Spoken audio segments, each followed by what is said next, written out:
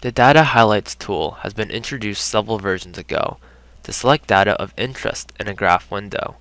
In Origin 2022, when you click the Data Highlights button, a handy toolbar with 4 buttons appears at the corner of the graph window.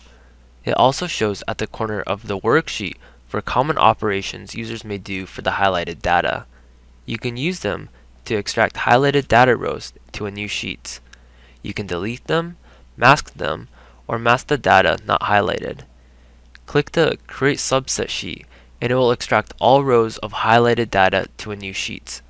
You can continue the process to highlight another region and extract them to a new sheet. You can also mask the highlighted data, or mask those unhighlighted data, in source data sheets to exclude them in further analysis, such as fitting.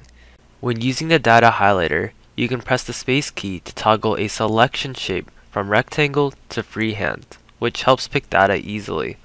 Hold the Control key and it will keep on adding more highlighted points. Thank you for watching.